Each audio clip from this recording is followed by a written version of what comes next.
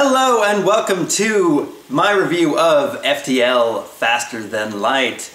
This month's theme is space games, and we figured we'd open up the gamut to app games and video games and maybe just looking at the stars and counting them. That's a game, right? Sort of. This thing, I hate this thing already. We're done with this.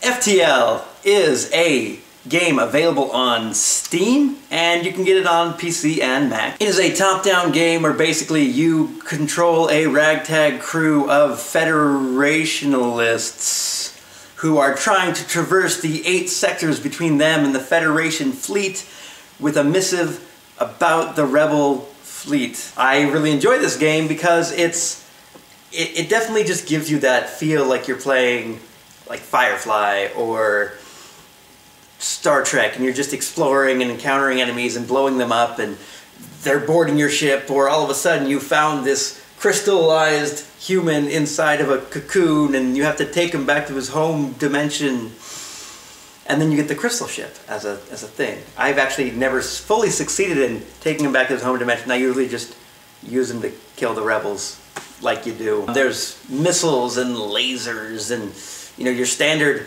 this is my weapon that I'm using to kill things in space.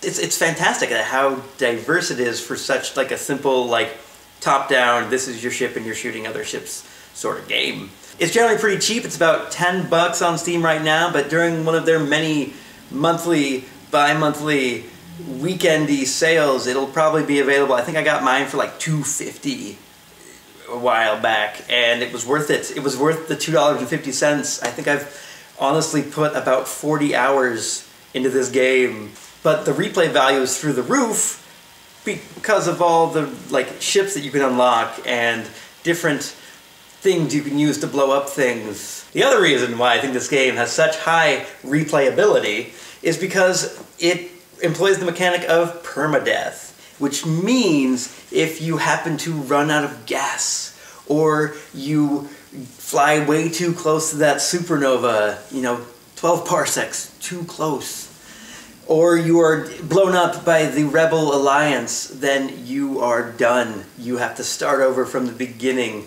and you get your score and your stats and everything, and then you just get a new ship and you're like, alright, doing this again. FTL. You can die immediately in Sector 1, or you get all the way to the Rebel final battle and they just obliterate you because you're a single ship against a giant mothership.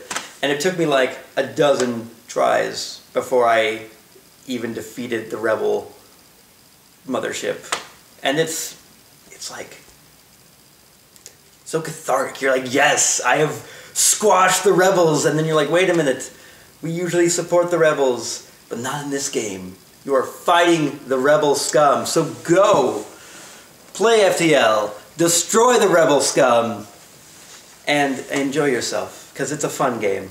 Thanks for watching, guys. TeamHypercube out.